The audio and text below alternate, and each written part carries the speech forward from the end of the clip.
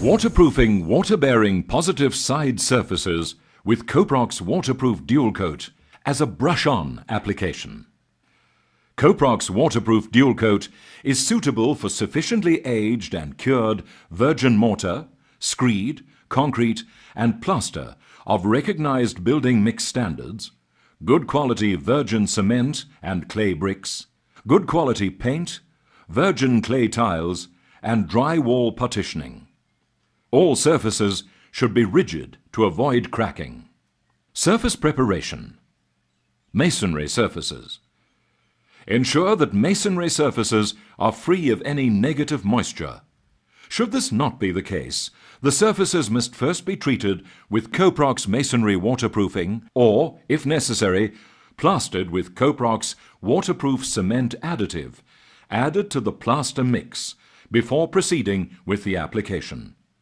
Surfaces such as boundary and retaining walls must be treated in this manner before the application commences. Remove any efflorescence whilst dry using a stiff bristle scrubbing brush. Painted surfaces. The surface should be a good quality paint. As with masonry surfaces, ensure no negative moisture is present. If negative moisture is present, then the surfaces must be treated in the same manner as required for masonry surfaces. Remove any loose or peeling paint. High gloss and enamel paints should be sanded. Painted surfaces must be completely dry before application commences. Drywall partitioning. Cover drywall partitioning joints with suitable jointing tape and then prime the entire surface with a suitable oil-based primer. All surfaces must be free of dust, dirt and other foreign matter. Application. Do not apply to exterior surfaces if rain is imminent, during high winds or freezing temperatures. Mixing. Pour 10 litres of clean water into a clean plastic container. Then sprinkle 25 kilograms of COPROX Waterproof Dual Coat slowly into the clean water, stirring constantly until smooth and free of lumps. Use immediately. To prevent settling, stir frequently throughout the application. To ensure adequate adhesion of the COPROX Waterproof Dual Coat, the various surfaces require different keying agents.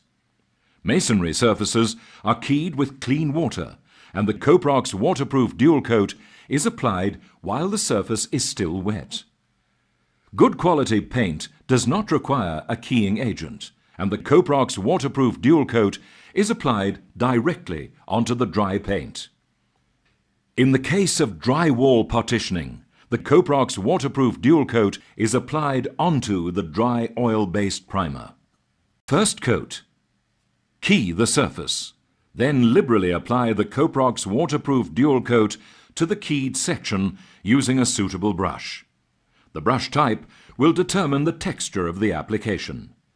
Ensure that all depressions, fine cracks and pinholes are covered. Once the COPROX Waterproof Dual Coat visibly begins to dry, cure the application by evenly wetting it with a fine mist spray. Repeat this procedure one or more times to minimize crazing and powdering.